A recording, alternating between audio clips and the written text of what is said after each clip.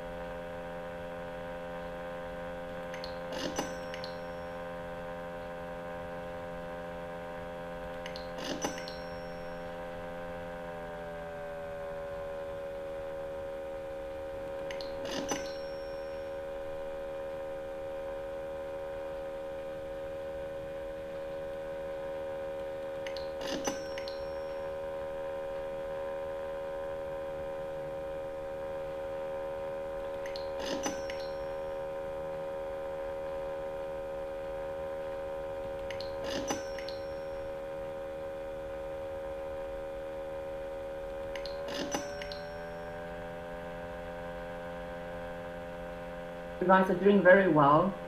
Keep buying the upgrade so that we can make more money. Okay. We have 5 more.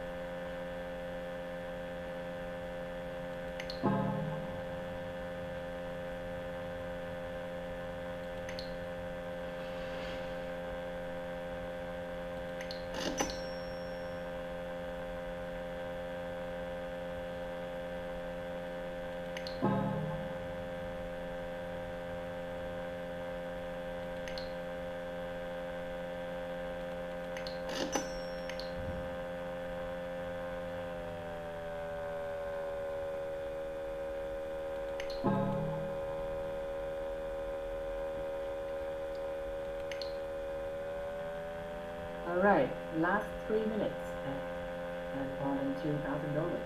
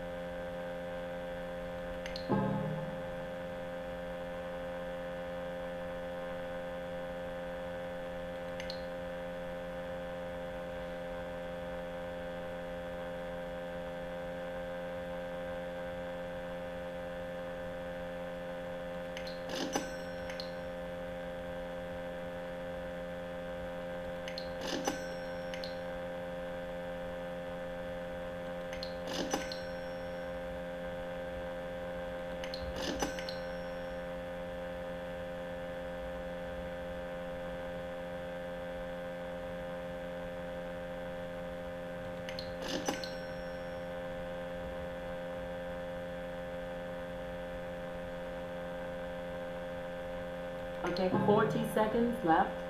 You don't have to buy the upgrades anymore. Just focus on answering the questions now and make as much money as you can.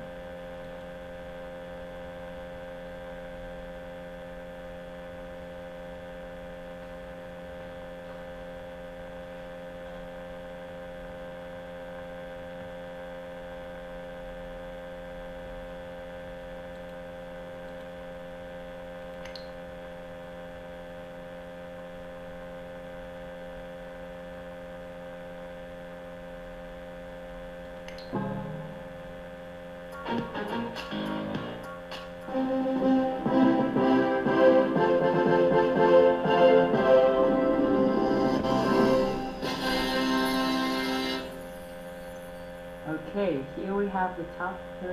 Mạnh Lê with $1,000, Phương Anh 2,000, and the overall winner is Nam with more than $3,000. For the overall report, I think you guys did a pretty good job. A lot of you got more than 80 or 90% correct. These are all the words that you have learned over the past 2 weeks, so I'm glad that you still remember most of them. So let's give it up for the top 3. Okay, Mạnh, Phương Anh, and Nam. Very well done. And I hope that you have also done the homework on EDX as well. Okay, we will not have enough time to check every single question of the homework. So if you have any problem or if you want to ask something about the homework, then you can feel free to do it now before we move on to the main part of the lesson.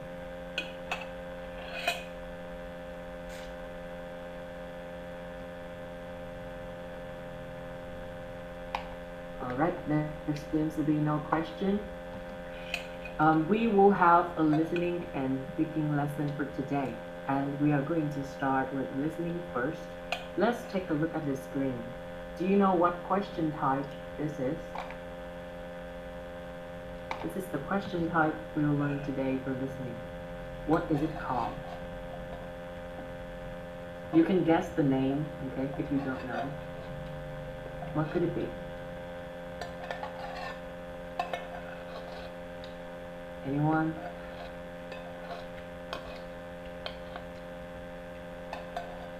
What could be the name of this labeling? Very well, Phương Anh. Yes, we have some blanks and we have describing different parts of a machine, right? And we have to label them or give each of them a name, okay? But what is it? Label what? We have to label what?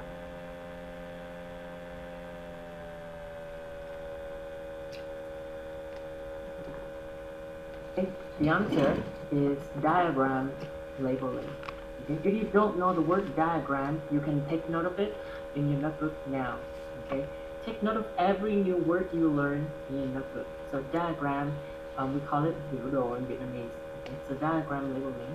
This is going to be our topic for listening to.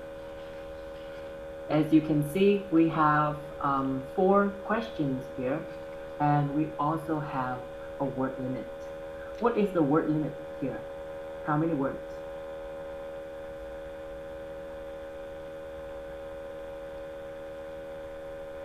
Do you see it? What's the word limit? No more than 3 and or a number.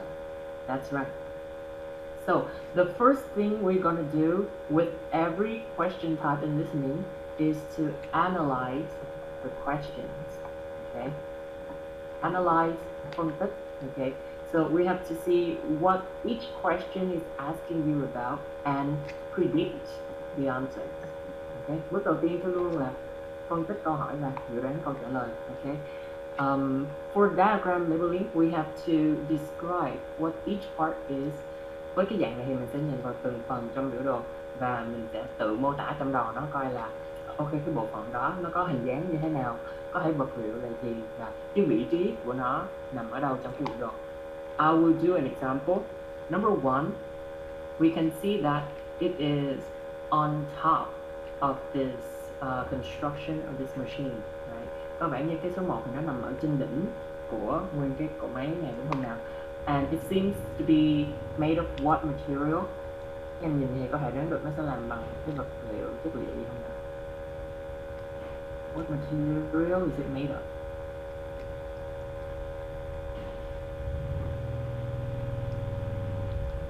Well done. Duy, iron or metal. Okay, sắt hoặc là kim loại, đúng không nào? So it also seems to be like in the middle of the machine as well. Nó không phải chỉ là ở trên đỉnh mà nó còn có phải là cái đỉnh nó nằm ở giữa của cái cỗ máy này nữa. Thì mình sẽ mô tả những cái đó cho phần số 1 ha mọi người. Và khi nghe người ta sẽ mô tả y chang như vậy luôn. Thì bộ số 1 đây là bộ phận nằm ở giữa cao nhất của cỗ máy, nó là mặt kim loại và tên gọi của cái bộ phận này là đó. Thì đó sẽ là cái answer mà mình đang tìm. Ok, chính vì vậy mình sẽ cần phải nhìn vào những cái khoảng trống và predict, dự đoán câu trả lời sẽ là gì. Thầy sẽ mời bắt để dự đoán cho thầy 3 cái câu trả lời còn lại nha. Number 2 mình nhìn giống cái gì, number 3 cũng như là number 4. Okay, any volunteer for number 2? Where is it? What is the purpose? What is it used for? Helicopter landing or helicopter landing. Very good answer. TP, what does it stand for? Rachel. Rachel, okay, I'm just gonna call you Rachel. Yes, so helicopter landing area, right? Helicopter trực thăng, okay? This is a new word for you. Write it down right away. Cái nơi để mà đáp trực thăng đúng không nào? Thì có thể nó sẽ liên quan tới cái chữ helicopter rồi. Cái tên cụ thể của nó là gì thì mình sẽ nghe và điền đáp án vào ha. Okay, so Đức Duy ơi, can you describe the location of that landing area? Where is it?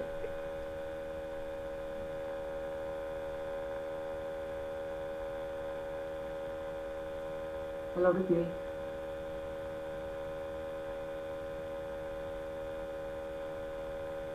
Mình sẽ nhìn vị trí của nó tương đương với những cái khác mà mình đã thấy trong biểu đồ rồi. Ví dụ như là cái living accommodation này, thì mình sẽ thấy cái chỗ này nó nằm ở đâu so với cái living accommodation này mọi người. Cái này cái chế từ diễn tả vị trí xem. Where is the landing area like in comparison to the living accommodation?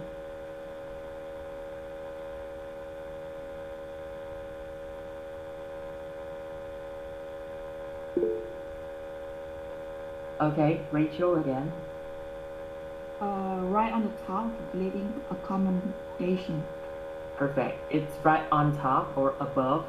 Okay, the living accommodation. Nó ở trên cái phần living accommodation đúng không nào? Như vậy thì mọi người sẽ nghe những cái chi tiết đó ha. Nơi để lắp trực thăng có thể là nằm ở trên cái living accommodation, một không gian rộng gì đó. Đó sẽ là đáp án của câu số 2. Được chưa? Rồi, câu số 3 cả lớp cùng làm chung thử ha. Dự đoán xem cái vị trí của phần số 3 này là ở đâu trước nè. Top, like center or bottom of the machine.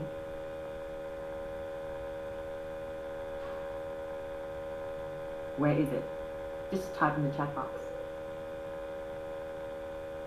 Perfect, it's at the bottom, right? And what could be the purpose? What is it used for?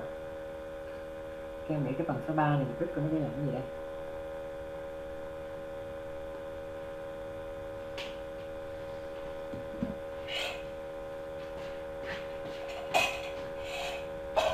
A pillar, good word there. The pillar là cái trụ, cái cột đỡ, to support the entire construction, để mà đỡ hỗ trợ cho cả nguyên cái công trình này đúng không nào? Thì nó có thể là một cái giống như là cái nền tảng, cái bệ, trụ cột đỡ như này kia, những cái liên quan tới phần đó mọi người ha. Okay, what about number 4? Where is it first? Tương tự thôi, mọi người sẽ dùng những cái từ diễn tả vị trí nào để diễn tả phần số 4 đây?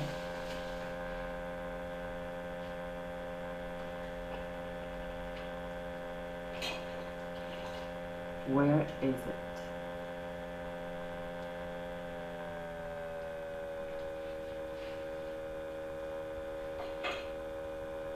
Left, middle, or right? On the left of the diagram, okay, right. Maybe it's also made of iron or metal, right? And what could it be? What is it used for? Cái này thì mình nó giống như cái gì đây mọi người?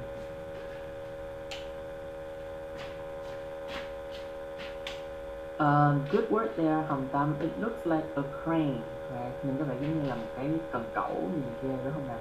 Thì đó có thể là câu trả lời mà mình đang tìm ha. Yeah, it looks like a crane for sure. Oh, by the way, by reading the instruction, you also know that this talk is about the structure of an offshore oil rig. Đấy, đây sẽ là diagram về kết cấu của một cái giống như là hệ thống để mà họ lấy dầu từ dưới đại dương hay mà offshore oil rig.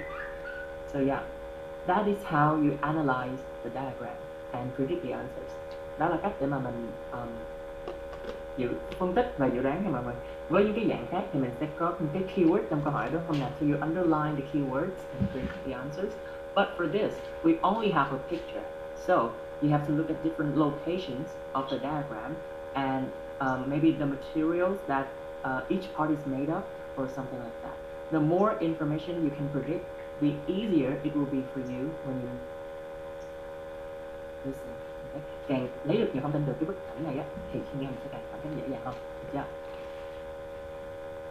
Okay, sometimes I might speak a little bit too fast, so just feel free to interrupt me if you don't understand something, okay?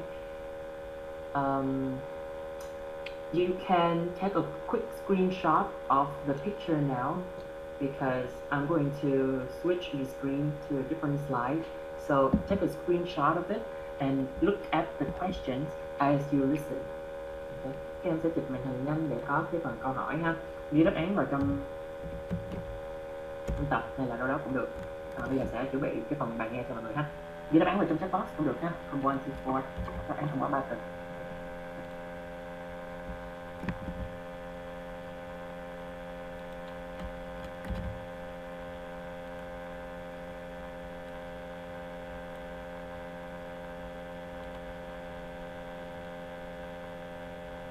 I'm going to start this lecture by describing the structure of an offshore oil rig. Well, to be accurate, we should call it an oil platform. If you look at the diagram, you can see the top part of the platform floating on the surface of the water. The tall tower in the center of the platform is called a derrick. That's D-E-R-R-I-C-K. The derrick is where the drilling machinery and lifting equipment is installed. Okay? Now, if you look about halfway down the diagram on the right, you can see a helicopter. It's parked on the helicopter pad. Helicopters are used mostly to transport employees to and from the platform when they have free time. Now, if you look underneath that, at the very bottom of the platform, you can see one of the 4 support towers. These support the rest of the platform. These metal structures are usually attached to the seabed by long cables. Right, now the last part of the platform I'm going to describe is on the other side, just above the level of the water. It's a crane. That's spelt C-R-A-N-E. Cranes are used everywhere in construction, but this one is specialist equipment for lifting heavy spare parts at sea. In fact, apart from the derrick, you can see 3 cranes in the diagram.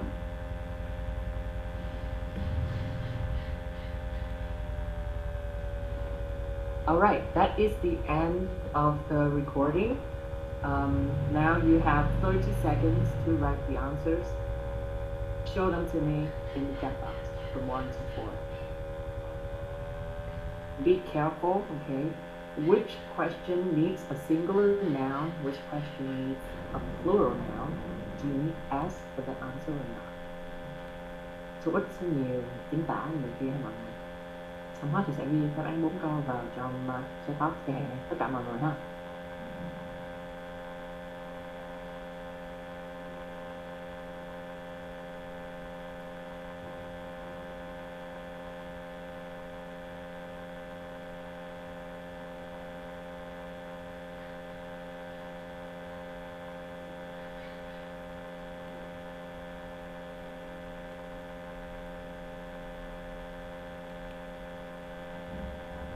Ten more seconds.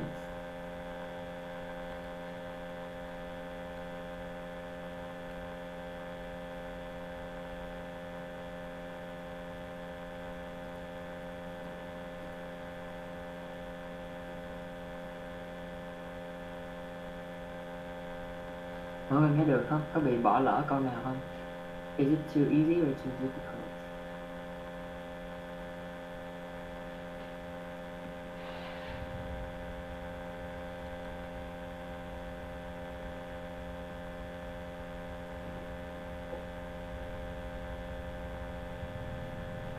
Hello.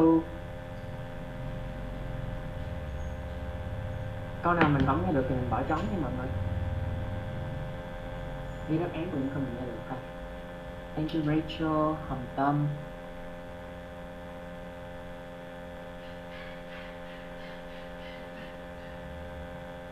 I want to see more. Bảo Quỳnh.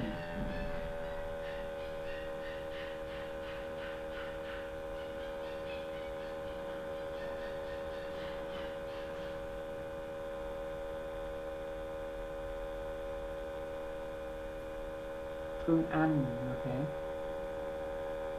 Why a question mark? Phương Anh. You're not sure. Nhật Duy, Đức Duy. Okay.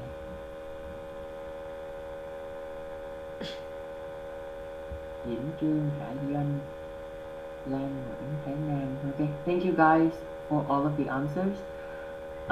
So let's check the answers together. Thanh Huy.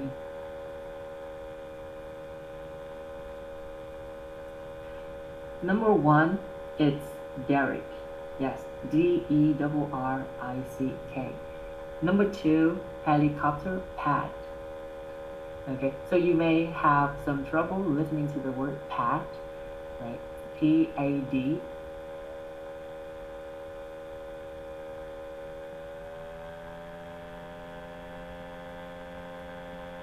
It's not park, it's not path, it's pad. Yeah, so P-A-D, helicopter pad. Number 3 is support tower, with or without S. Okay, both are correct. And number 4, it's crane. Okay, one more thing you should notice here is that for diagram labeling, we have to use a language called short language. Okay, ngôn ngữ sử dụng trong những cái dạng liên quan tới biểu đồ hoặc là diagram đó, thường sẽ gọi là short language, ngôn ngữ ngắn, hay là cho nên nó có nghĩa là nó sẽ bỏ đi những cái mạo từ như là hoặc là the như chẳng hạn. Chúng ta chỉ giữ lại cái thông tin nào quan trọng nhất của cái chuyện đó mà thôi, cho nên là không cần đi the crane hay là a crane gì mà chỉ cần cái chữ crane là được. Okay. Tương tự câu số 2 không phải là a helicopter pad. Alright, so those are the things you need to remember for diagram labeling. Analyze the question very carefully, look at all the locations, the materials, as well as predict the answers. Okay. Also look at all the labels that you are given. Tất cả những cái tên mà mình đã thấy trước đó rồi, ví dụ là living accommodation người ta cho sẵn này, người ta hay người ta cũng sẽ đề cập tới cái bằng đó. Okay. Don't forget the word limit, okay, and check your answers after you're done. Like, do you need an S for ES? Do you need ED or ING? Something like that. Okay, let's have a quick scanning activity. I'm going to ask you for some words in the transcript here. Okay, just speak the word out loud or type it in the chat box. I'm going to give you the meaning. So I want you to look for a word that means okay,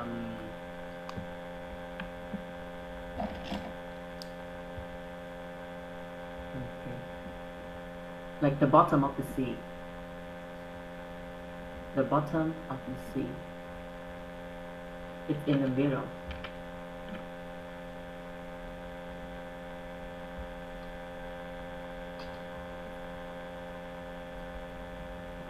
What is it?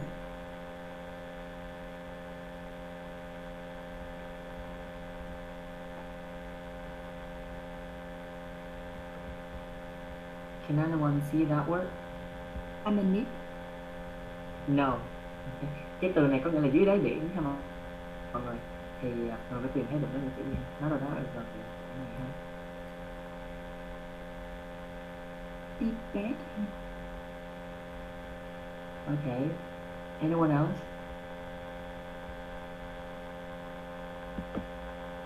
Seabed is the correct answer. Yes. Cái bed sẽ là đáy biển ha mọi người. Như vậy thử cho thầy một từ nha. Đáy sông. Mình sẽ nói như thế nào đây?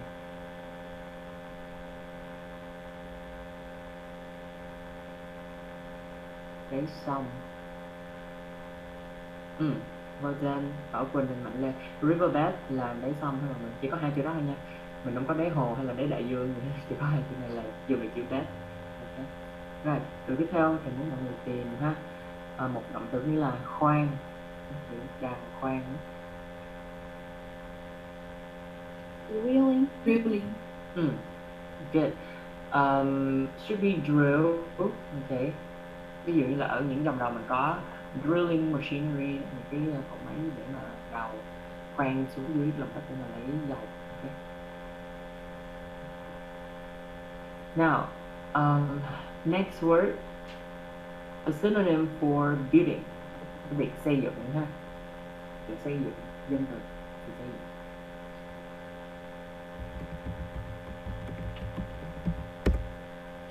Construction. Yes, Rachel and Pooh. Construction thì các bạn construct là xây dựng và construction là danh từ. Ok, những chữ này là chữ nào mình không biết là mình sẽ học nha, hay là giới thiệu một số từ mới cho mọi người. Và đây cũng là cái cách để mà mình tự học phần listening ha, không phải chỉ nghe và có đáp án là xong. Ok, mình sẽ phải đọc thêm cái phần transcript kịch bản này và học những cái từ mới từ đó nữa. Ok, that's how you can self-learn and improve your listening skill at home. Anything else? Platform mình sẽ dịch là mọi người là gì đây mọi người? Các bạn nào biết không? Nền tảng. Perfect. Good job, Rian. Platform mình sẽ dịch là nền tảng ha. Rồi. I guess that's it. Chữ underneath bạn nào còn muốn thì có thể ghi chú lại luôn ha. Nó chỉ đơn giản là under hoặc là below thôi. Okay. Underneath.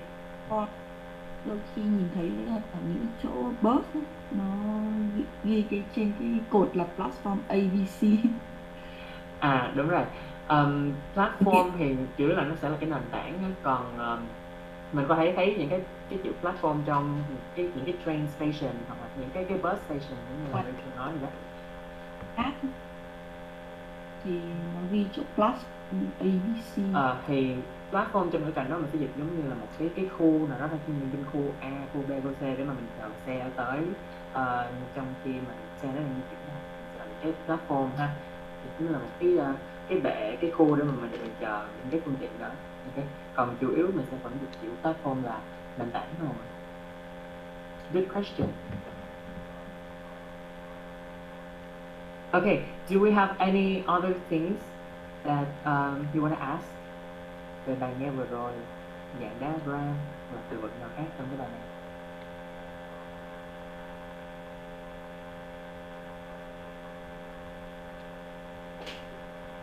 Okay, seems like we're good so far.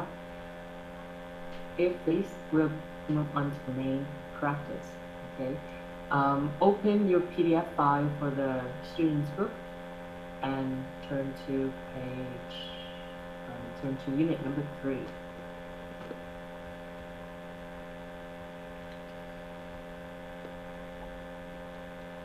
Page 30.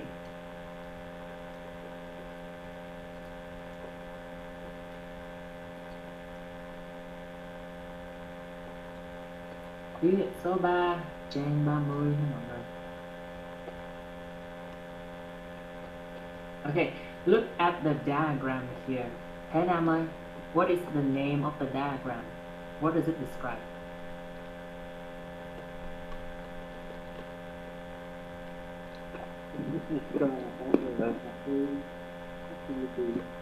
Yes, ferry facilities. Đúng rồi, ferry là phương tiện gì vậy mọi người? Like a cruise. It looks like a cruise, yes, but a cruise is usually for traveling, but for fancy stuff, right? It's kind of expensive. A ferry usually is more affordable to the public. Ferry là phà các bạn, tiếng phà, nhưng mà phà nước ngoài nó cũng sẽ rất là tối tân hiện đại hơn so với phà bên Việt Nam mình ha. Còn facilities các bạn biết rồi ha, cơ sở vật chất. Yeah. Right. 5 questions here. Rồi, như mọi người thấy trong listening, thứ tự câu trả lời nó sẽ luôn đi theo thứ tự câu hỏi, được chưa? Câu số 1 nó sẽ nói đáp án trước, rồi tới câu số 2, câu số 3. Listening là như vậy ha. Nhưng trong reading thì nó sẽ đảo lộn một tí xíu. Còn listening là luôn luôn sẽ đi theo thứ tự này. Cho nên mình sẽ không sợ là bị đảo lộn với thứ tự của câu trả lời. Ok. Rồi, phân tích các câu trả lời cùng với nhau ha. First we have reception. You are here. Maybe that's where you're gonna start the recording. Okay. Reception là chỗ tiếp tân thôi mọi người. Xong rồi câu số 1 nè. Restaurant for a blank or meal. Thì mình đoán xem câu số 1 đáp án nó có thể là gì đây? Có nhà hàng cho bữa ăn với lại cho một cái gì đó nữa. Có thể đáp án là gì đây mọi người?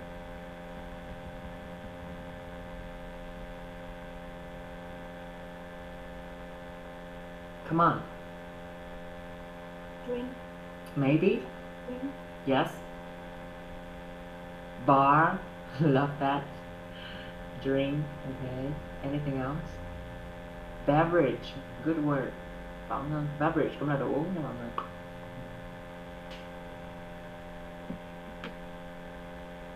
Okay, so something that we can eat or drink for sure. Right. Nhà hàng thì sẽ là những cái liên quan tới ăn uống rồi. Đáp án nó sẽ không thể nào chọc được khỏi những cái đó ha. Rồi, kế bên cái restaurant mình sẽ có một cái lounge with reclining seat. Rồi, a lounge mọi người. Lounge. It's like a waiting room, phòng chờ ha. Và reclining tức là nghiêng, cũng như là ngã ra làm sao được. Cái ghế mà thay ngã ra để cho nằm nghỉ ngơi trong cái lounge, phòng chờ đó. We usually have a lounge like at the airport. Sân bay mình thấy là nó có những cái lounge như vậy. Right, cinema tickets available at blank. What could the answer be? For number 2. Hay có giới từ apps nè. Như vậy thì đáp án câu số 2 diễn tả cái gì đây? Người, vật, nơi, chốn hay cái gì nè? Maybe time. Okay. What else? Other than time?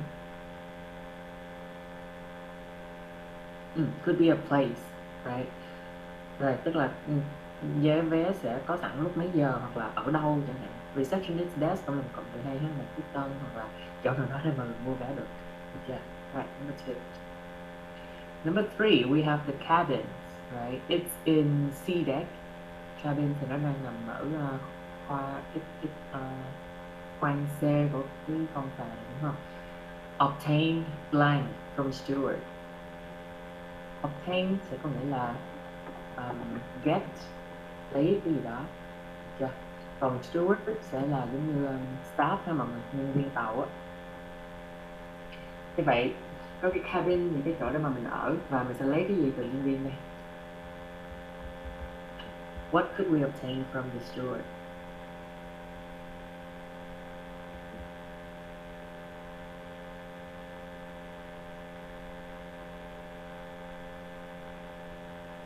Anyone? Kiểu mới check in lên phà thì lấy thẻ hả? Lấy thông tin. Ok, thông tin thì không đến được nha, không có S gì nữa.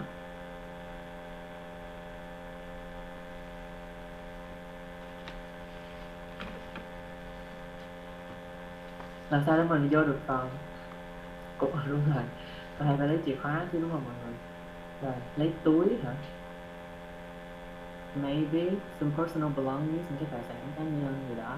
Rồi nói chung là mình không phải có một cái gì đó mà mình lấy từ cái steward. Thì xem đó là cái gì ha. Cho câu số 3. Rồi câu số 4, một cái nơi nằm ở B deck. Okay. Blank and games area, khu vực để vui chơi và cái gì đó. Vậy có thể số 4. Rachel, what did you say? Recreation. That is a very good word. Cái này mình học người ta giải trí ha, recreation. Đúng không nào? Để chơi game và để làm gì nữa? Giải trí để gì nữa đây? I finished. Maybe. That's very fancy. Okay, but there could be a gym or a fitness area there. like a small area for peanuts. Just Mm-hmm. That's all. What else?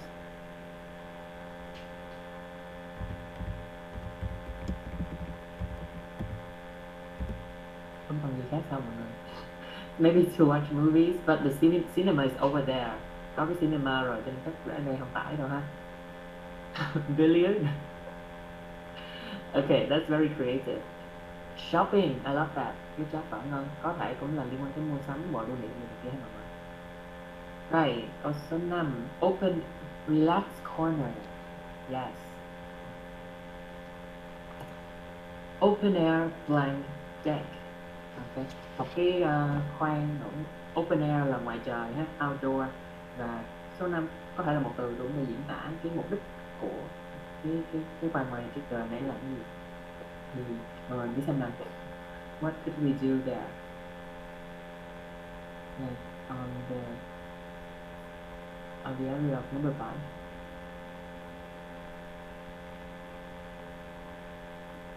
Swimming? Like, do you mean there's a swimming pool or you jump to the sea? Maybe there's a swimming pool. Okay. What else?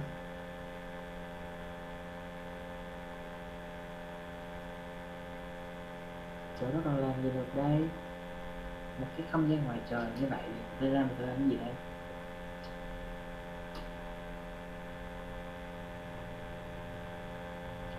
rooftop. Maybe, but it's not like a building or a house, so to see, okay, yeah, ngắm cảnh đúng không mọi người? To enjoy the view, something like that. Yeah, good job with all of your predictions. Passion. How do you spell it? Patio, like patriotic in Yeah, patio, like terrace. Okay, terrace area. I get what you mean. So maybe okay, it's a place for you to relax, enjoy the view of the ocean, something like that. The word limit here is only one word. Okay, so get ready. You can look at the questions in your book, okay, and listen and figure out the answers from 1 to 5.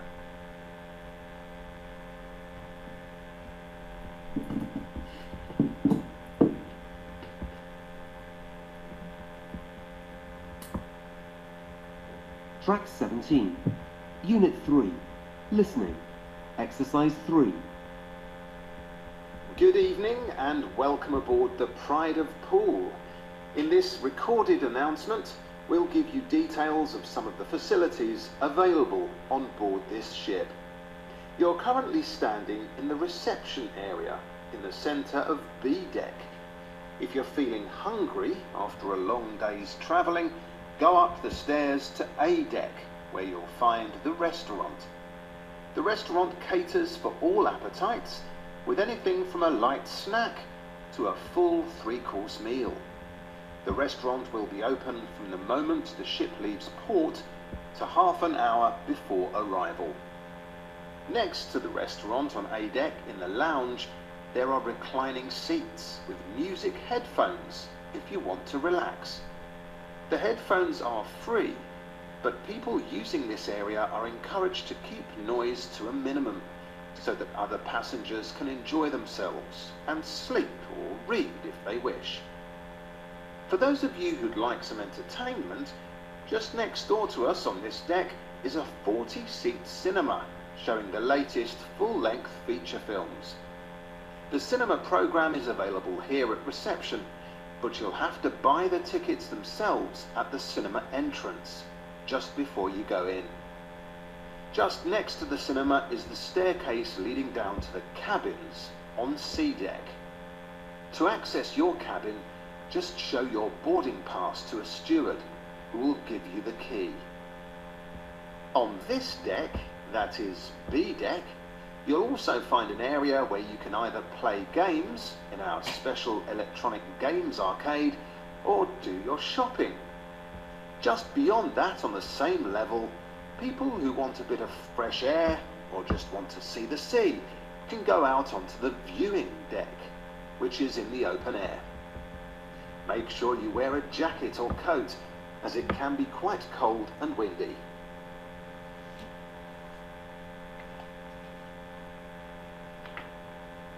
Alright, I hope that's not too hard for you to catch all the answers. Again, we have 30 seconds to write all of them in the chat box.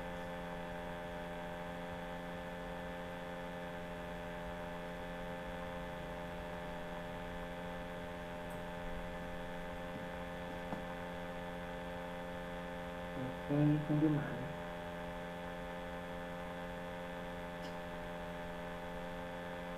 Phương Anh, okay, you guys are faster this time.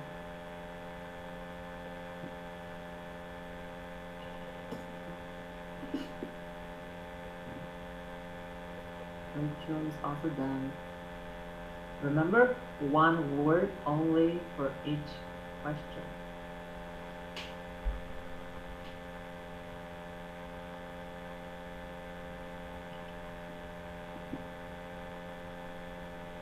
If you write two, then even if it's correct, then it will still be marked as wrong. Yeah.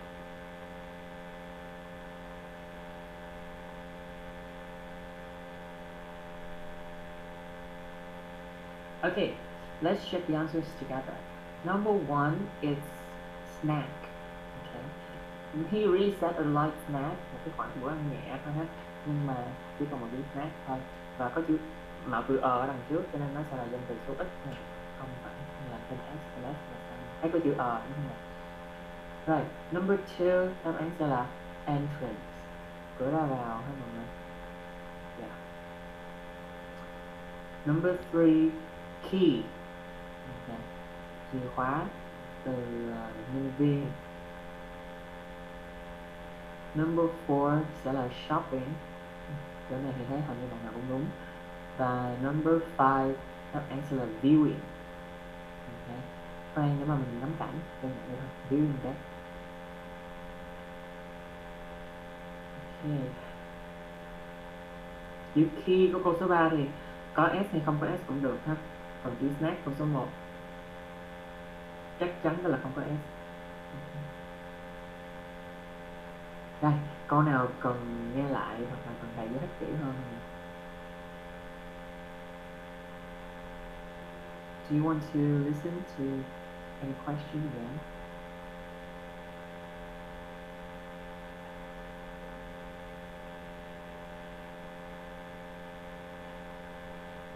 Like, do you guys have access to the audio files of the book? Mọi người được gửi cái quyển PDF này hay là có cái phần file nghe không? No, okay. Well, actually, you guys can find the audio files for this textbook, Complete IELTS, very easily on the internet. Okay, don't tell anyone that I told you that, okay, because it's kind of illegal. But you can find the audio files very easily. So try downloading them and listen to the recordings again if you have some free time at home. That will help you to practice your listening as well. Okay. Right, như vậy là mình xong phần này ha. Thử thêm một bài tập nghe nhỏ nữa là mình sẽ xong cái phần listening của ngày hôm nay. Look at question 6 to 10 in exercise number 4. Okay. I need each of you to help me read each question here. Okay, Rachel has the link for the listening part. That's good. Let's see, nãy giờ bạn nào chưa tương tác nhiều này. Phi Long ơi, are you there? Yes, I'm here. Can you read question number 6? At approximately what time will the ship arrive? What is approximately, Long ơi? What is approximately? Nghĩa là gì em biết không?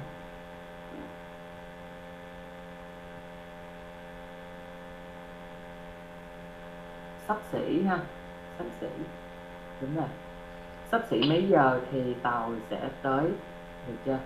Rồi, đây là dạng multiple choice đó mọi người, dạng trắc nghiệm, có ABCD gì đó. Cái khó của dạng này đó là đáp án nào người ta cũng sẽ đề cập nha, để 7 mọi người. Ok, có thể người ta sẽ nói là chúng ta dự định sẽ đến 7 giờ, nhưng thực ra hiện tại thì đang là 8 giờ và có thể là sẽ trễ 1 tiếng, và 9 giờ thì chúng tôi sẽ tới. Nó nói hết tất cả đáp án luôn, và mình sẽ phải nghe hết cái câu đó để coi đáp án nào là chính xác thật sự, được chưa? Đừng nghe cái con số đáp án đầu tiên mà mình chọn là không chuẩn đâu. Okay, phải hiểu hết nguyên cái phần đó. Rồi, thank you Long.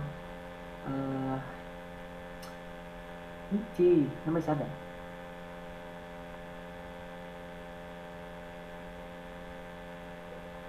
What of this can children have in the restaurant? Thank you. Rồi, bọn trẻ con có thể có được cái gì trong nhà hàng ha? Menu dành riêng cho tụi nhỏ, những cái món chỉ có cho tụi nhỏ ăn thôi. Earlier meal time, tức là tụi nó được ăn sớm hơn so với người bình thường. Hay là children's party, thì tổ chức một cái bữa tiệc riêng. Nhắc lại, có thể người ta sẽ đề cập cả ba đấy, có thể người ta nói về menu ăn sớm hay là bữa tiệc gì đó, nhưng mà cái nào là liên quan tới tụi trẻ này, chỉ có những cái children có mà thôi, thì nó mới là đáp án câu số 7. Đông Duy, number 8. What available at reduced price? Rồi, Duy ơi, em có thể cho thầy một cái từ đồng nghĩa nào đó với cái reduced price được không? Được giảm giá, tức là có những chữ gì khác để thay đổi đây? Sale. Sale gì nữa? Yes, gì? Discount. Đúng rồi, discount. Đọc câu hỏi và tự tìm cái paraphrase những cái từ đồng nghĩa nha mọi người, tại vì người ta sẽ không nói lại cái chữ reduced price, mà sử dụng cái chữ khác ha. Cái này thì mọi người bây giờ cũng đã nắm sơ sơ rồi đúng không? Thì có thể người ta sẽ nói là discount hay là cheaper markdown, maybe not, it's about prices, so we don't say markdown, but cheaper price or discount, something like that. Như vậy là souvenirs, quà lưu niệm, first class cabins, phòng khoang hạng nhất, hay là train tickets, vé tàu ha. Cái nào mà mình có thể mua được với cái giá rẻ hơn ở trên cái con tàu đó. Được chưa? Now, number 9. Diễm Trương. Yes. Which of these is situated in the lounge? Rồi, lounge mà nãy thầy nói nghĩa là gì vậy Diễm, hiểu không? Dạ, lounge là một cái phòng chờ. Rồi, ok. Như vậy cái nào có trong cái phòng chờ ha? Máy tính, máy pha cà phê hay là TV? Nhắc lại cả ba sẽ được đề cập nha. Nhưng mà có thể nói là cái máy pha cà phê nằm ở phòng kế bên phòng chờ phía chẳng hạn đó. Nhưng mà cái nào nằm ở trong cái lounge? Rồi, bên kia Diễm. Number 10. Trần Thư. What special event will happen during the voyage? Voyage là gì vậy? The trip. At where? Yeah. Trip at sea ha. Chuyến đi ở ngoài biển ha mọi người, hay mình còn gọi là hải trình, được chưa? Sự kiện đặc biệt nào sẽ diễn ra trong cái chuyến hải trình này? Một cái show thời trang, một buổi hòa nhạc, hay là một cái cuộc thi? Okay. Câu này sẽ hơi rối một tí xíu ha, nó mô tả một cái đoạn khá là dài thì mình sẽ phải hiểu hết thôi người ta đang muốn nói về cái ý gì, được chưa? Rồi, từ 6 tới 10, mỗi câu chọn một đáp án duy nhất để thầy. Sẵn sàng ha.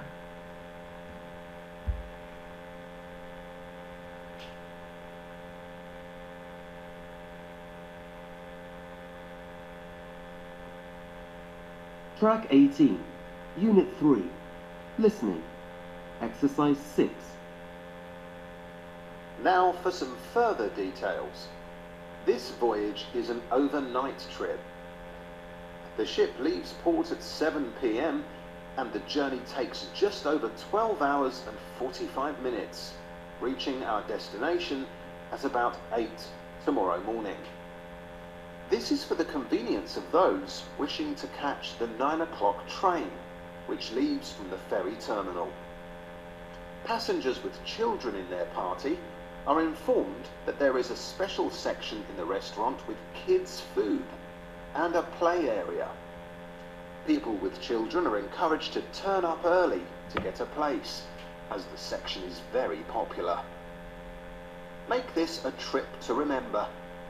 Here at the information desk, you can obtain a souvenir ship's keyring for €4.50. You can upgrade from a tourist class cabin to a first class cabin, and you can get your train tickets here, which will save you time queuing in the station tomorrow morning.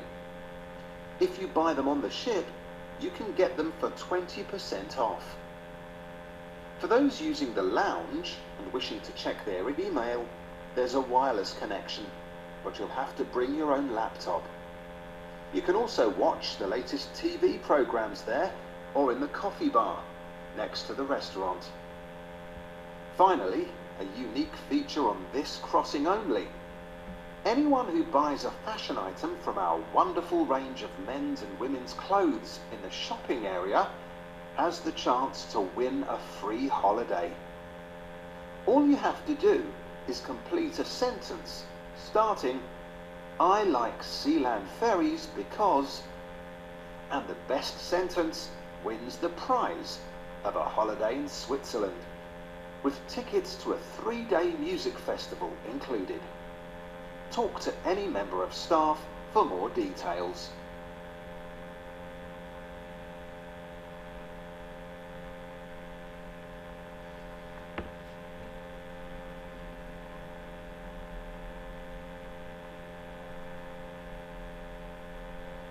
Alright, that is the end of the recording. Double check all of your answers and then write them in the chat box for me.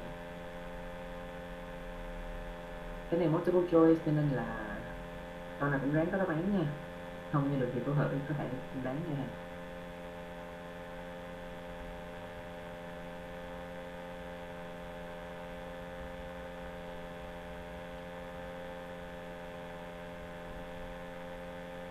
Thank you, Mạnh.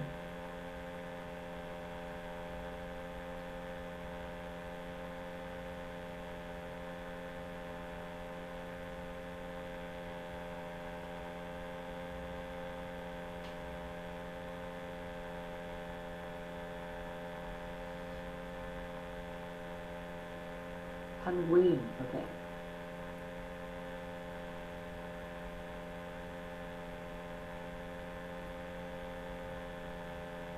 Diễn chương.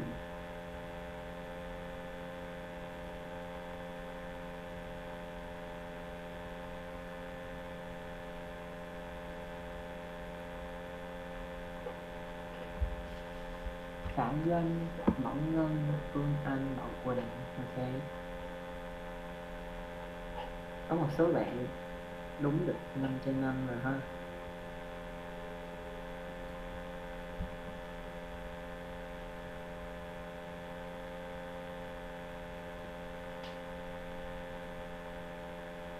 Okay, here we have the answer. Number 6, B, 8 a.m. Okay. Hai cái còn lại nó 7, mình như thế nào, có bạn nào nghe được không? Tại sao lại là 7 giờ, tại sao lại 9 giờ? 7 p.m. Maybe to the trip to go. Like The day before, and 9. Like after arrival, they do something I forgot it to. I not remember. But Okay. I to like already passenger go there. Yes. That was pretty much it, and the answer is B, right? 8 a.m. That's when the ship will arrive. Number 7, A, children's menu. Ha mọi người, có những cái món ăn cho con nít luôn ha. Number 8, C, okay. Mình sẽ mua được những cái train ticket với giá rẻ hơn. Rẻ hơn bao nhiêu? Có nào biết được không? 20%. Cách diễn tả cái sự giảm giá đây người ta cho nó là 20% off.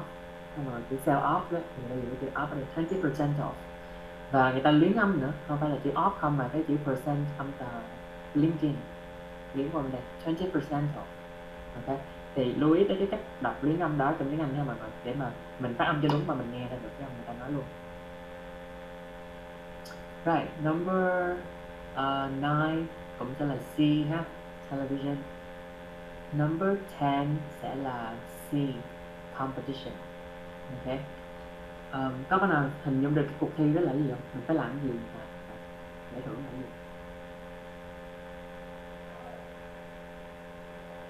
Write a status, maybe like a compliment to the voyage.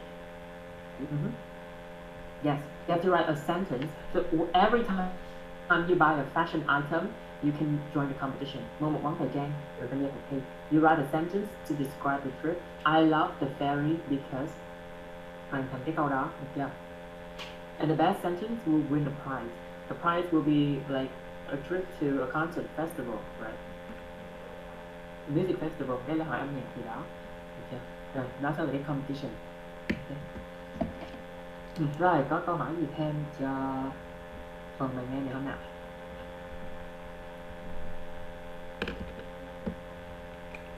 Câu này chưa rõ, phần nghe lại.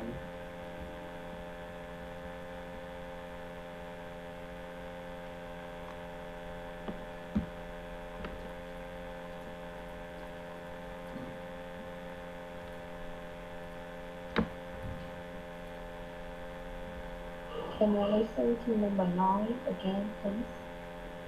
Sure. I'm going to show you the transcript for number 9. Okay. So, number 9, it's television. For those using the lounge and wishing to check their email, there's a wireless connection. Tức là nó có kết nối wifi thôi, nhưng nó có cái computer, được chưa? But you have to bring your own laptop, okay? Nó không có máy tính. You can also watch the latest TV programs there. Bạn có thể xem những cái chương trình TV mới nhất ở đây, được chưa? Thì nói khác nó có cái TV mình mới xem được. Or in the coffee bar next to the restaurant. Có thể là xem cái chương trình này ở cái quán cà phê kế với nhà hàng, được chưa? Như vậy nó không hề đề cập gì tới cái coffee machine, nó chỉ nói là có kết nối internet, phải tự mang laptop tới, có CD program xem được ở đây, okay. Và có cái coffee bar kế bên, không có cái coffee machine. Is that clear? Yeah. Okay. Anything else?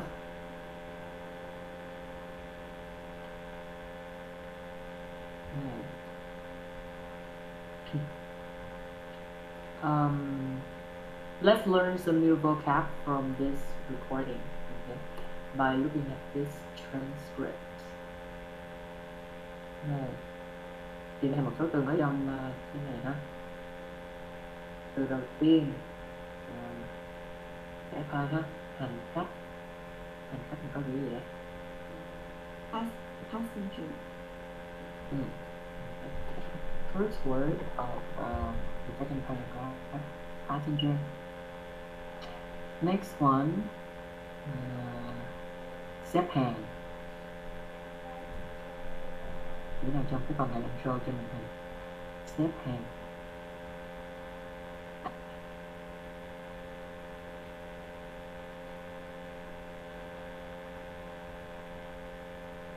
Cái nằm ở đoạn thứ 2 trong 6 đoạn thầy đang show ha.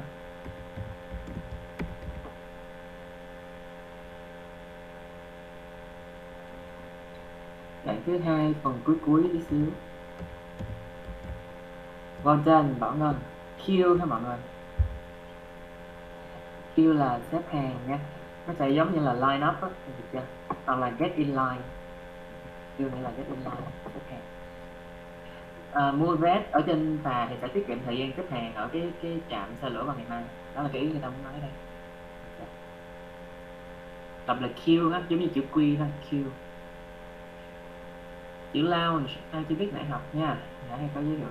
Rồi, tiếp tục. Độc nhất, độc đáo, một tính từ thôi.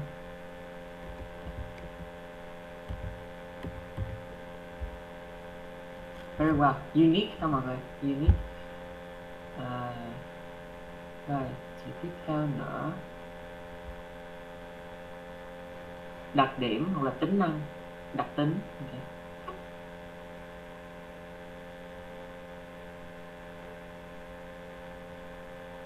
Perfect. Feature. Được chưa? Unique feature mà đặc điểm độc đáo trong cái chuyến đi này là ai mua cái fashion item gì này kia đó, du lịch này kia về cuộc thi. Alright, you may want to take note of those words. And that's it for our listening part today. We have covered what question type again? What is the question type that we learned today?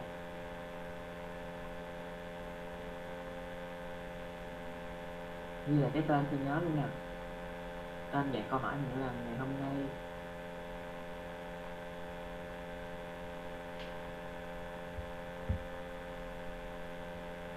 Hello, anyone? Điền vào biểu đồ. Tiếng Anh là gì đây?